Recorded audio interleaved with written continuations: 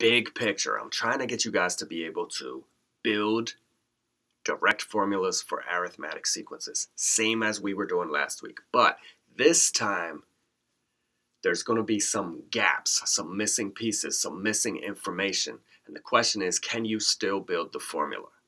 Now, my first crew of students who I introduced this to, apparently, this was a little rough.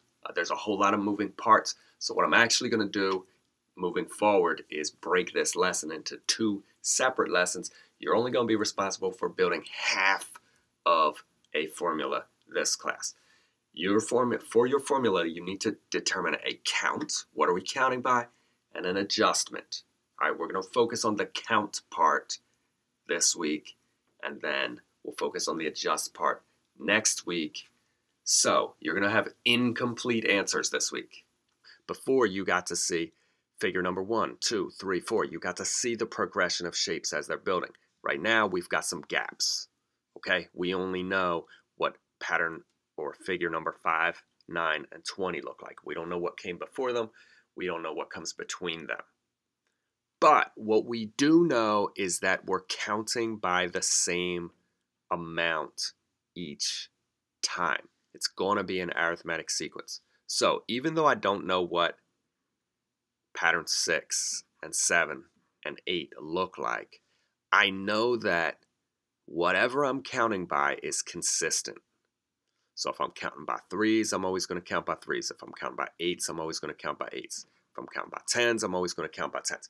And what your job this week is to figure out what are we counting by to get from one figure to the next. So let me actually find out how many squares are in pattern 5. 1, 2, 30, 31, 32, 33. 33 squares make up pattern 9. Okay? Now, here comes our question.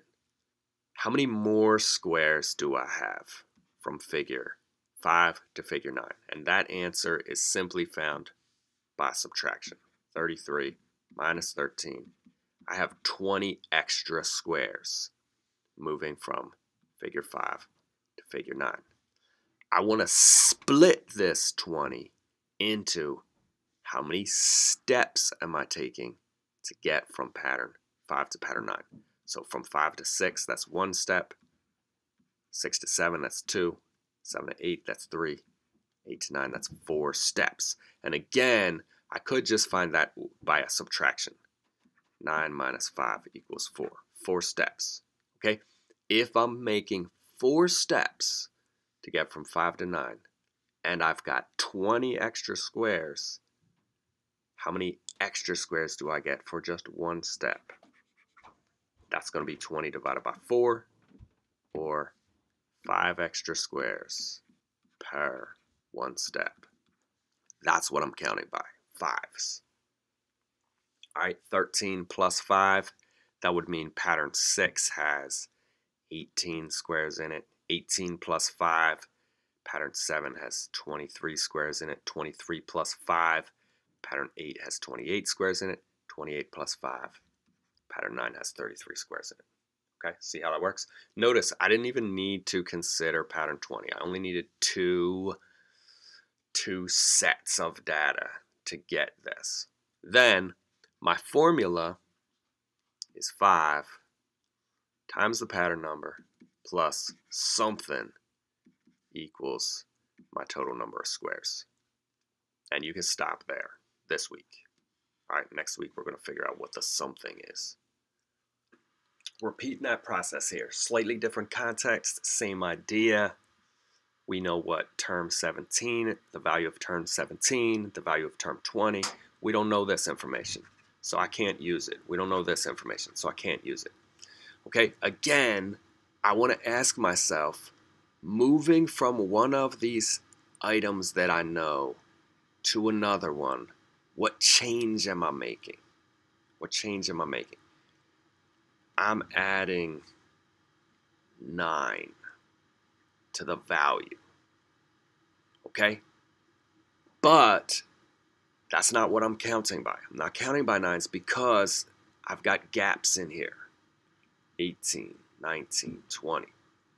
I'm taking 1, 2, 3 steps to have a value change of plus 9.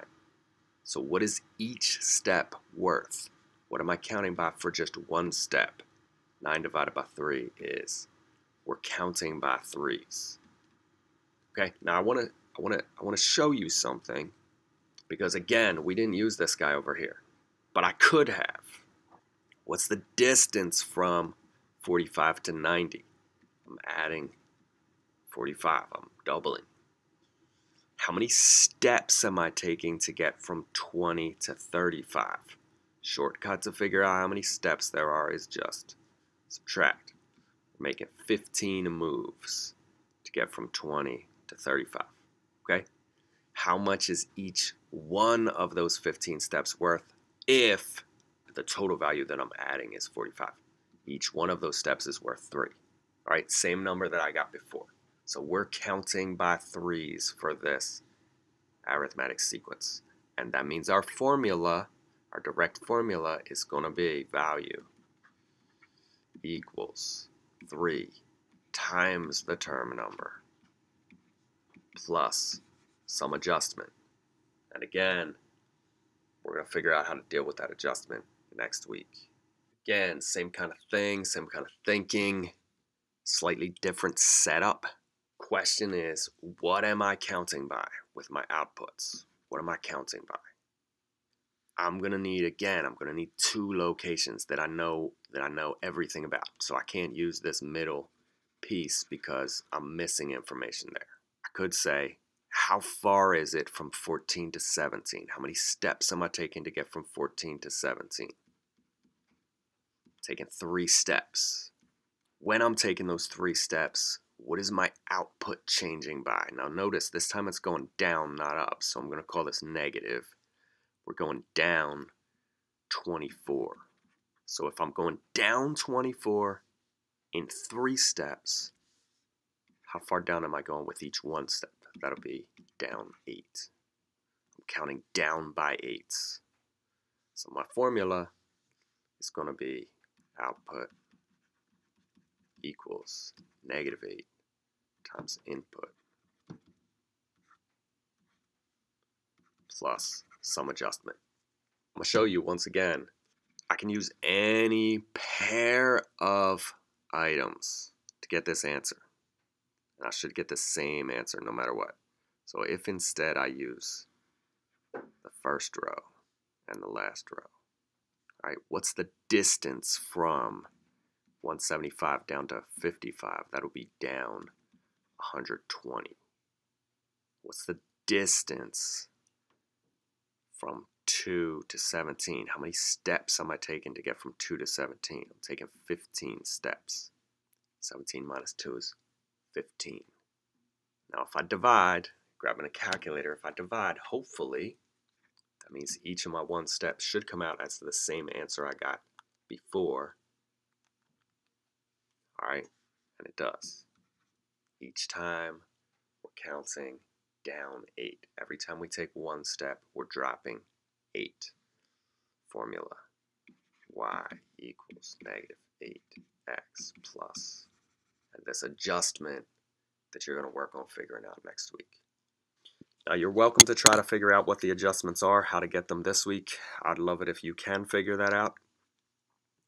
If you do find the adjustments, then you could also use the formulas to find these gaps, this green square right here. So that's ultimately where we're trying to head with this topic.